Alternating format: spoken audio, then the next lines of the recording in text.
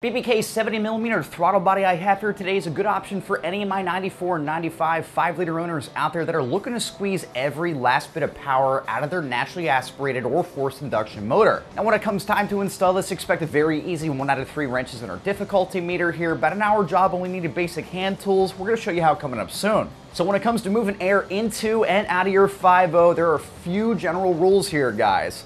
Cold airs, throttle bodies, and intake manifolds coming in, and you got long tubes and a catback moving in and out. But some parts have a tendency to move air more effectively like long tubes compared to a pair of mufflers. Now if you've done both, and you also have some other air or exhaust mods, then you're literally looking at where your power bottleneck is, and it's usually the stock restrictive throttle body. Now while throttle bodies aren't mods that make gobs of power on their own, when paired with the aforementioned modifications, they really will add more power that can't be found elsewhere, and in the long run, we're all hunting for bigger numbers, right? So the Mustang's factory throttle body comes in at around 56 millimeters, and BBK's here is going to be a 70 millimeter. Now, while the bigger diameter sounds like a small upgrade, it's actually a big step in the right direction, but bigger doesn't necessarily mean better on its own here. If your motor's completely stock, this is not going to do much for you, but if you're investing in exhaust pieces or an air intake, maybe an intake manifold, or even other power adders, that OEM throttle body will quickly become a bottleneck. Now this throttle body fixes that. It's going to free up that extra air your motor needs to take advantage of those other mods. Now looking at the construction a little bit for you, this throttle body is made from a permanent mold casting of 356 grade aluminum to produce a higher quality casting than a conventional sand mold, which reduces porosity for an improved finish. And while we are on the finish, this does have a pretty nice looking polished look that is going to fit well under any hood. Now it's worth pointing out a couple things here, guys. One, this is not a tune required part, meaning that you can simply install it and hit the ground running, not have to pick up a 4-bank eliminator chip, but we're always going to recommend doing it.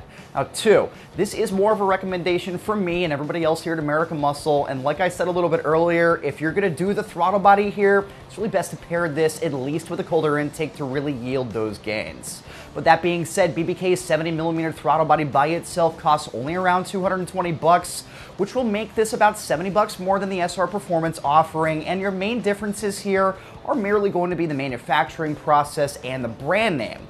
Now this throttle body is precision CNC machined, while the SR Performances is cast, which is generally a little bit less expensive to produce. And when it comes time to the installation, just like I had said a little bit earlier, guys, expect a very easy 1 out of 3 wrenches on our difficulty meter here, and about an hour job, only needing basic hand tools like a socket set. You're going to want to start by removing the negative battery terminal, followed by the hose from the throttle body to the air intake, then detach the 3 cables to the throttle linkage, followed by unplugging the throttle body sensor, as well as the idle air control sensor. At that point, you can then remove the 4 nuts holding the factory throttle body onto the intake manifold with a 13mm wrench or socket. Now you can then remove the factory IAC and throttle position sensor, and once they're off, it's going to be a great idea to clean the IAC with a little bit of carb cleaner before you throw it back on.